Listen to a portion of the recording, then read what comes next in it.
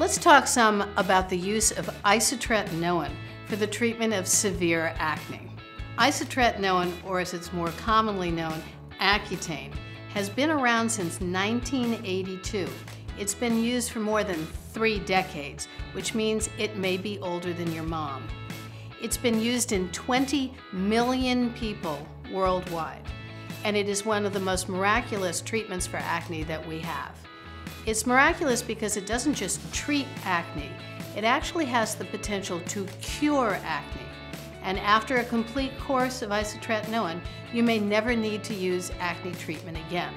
Now, how does it do such an amazing thing?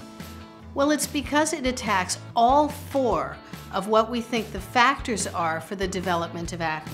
When you reach the age that acne starts, it happens at that time because your glands start to produce hormones.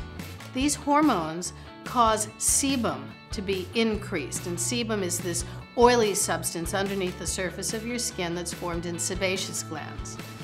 That's what the bacteria that live in your skin like to eat.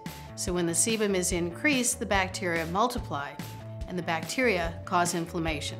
So we have increased hormone production, increased sebum, increased bacteria, and increased clogging of the follicles or clogging of the pores, which makes it look as if you have blackheads or whiteheads. So all 4 of those factors are an important part of acne.